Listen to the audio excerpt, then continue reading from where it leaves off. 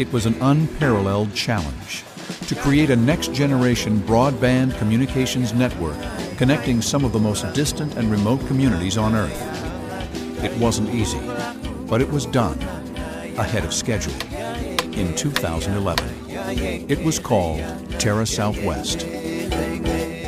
Now, this cutting-edge telecommunications network has been extended into the remote and rural communities of Northwest Alaska. This is TERRA Northwest, and it's part of GCI's long-term vision to provide high-speed broadband telecommunications to all the people of Alaska.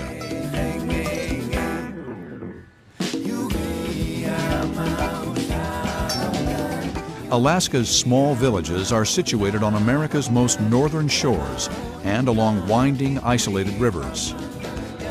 No roads connect them to one another.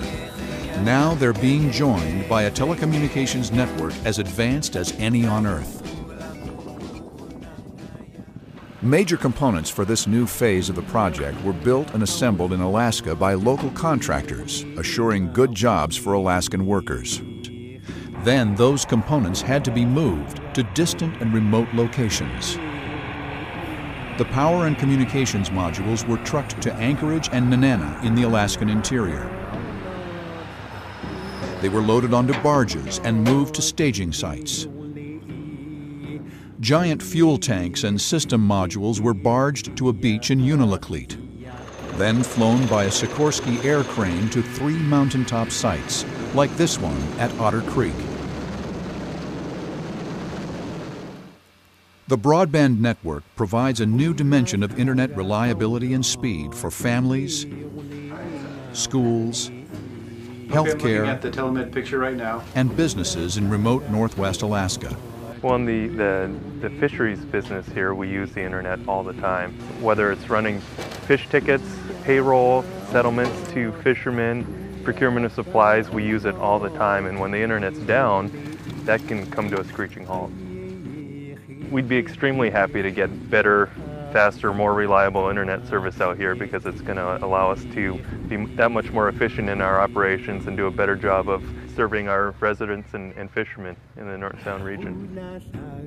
My business is Ocean Stone Ulu. It's a ulu business. I'm trying to manufacture ulus in the bush, and these have a unique twist. The handles are made with ocean stones that I collect off of the beach.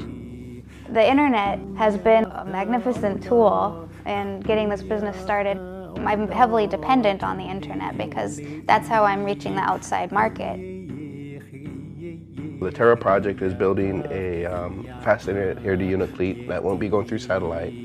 That'll improve our latency and have more bandwidth here for the village and region.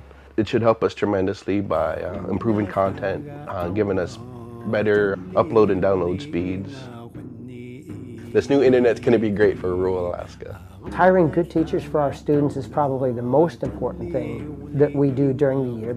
Almost all the recruiting is done using some facet of online access.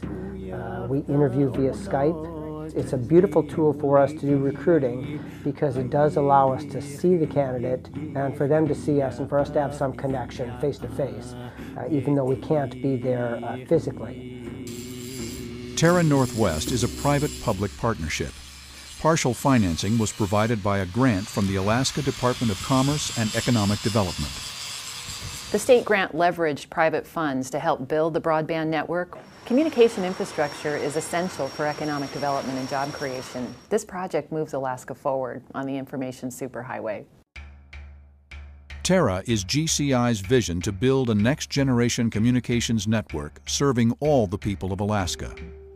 TERRA Southwest was up and running in 2011. Phase 1 of TERRA Northwest completed in 2012. Phase 2 will continue to Nome in 2013. Phase 3 will continue on to Kotzebue by 2014.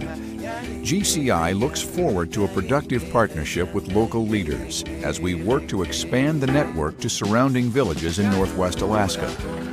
The creative effort that has produced the most expansive telecommunications network in Alaska's history will continue into the future. And the beat goes on.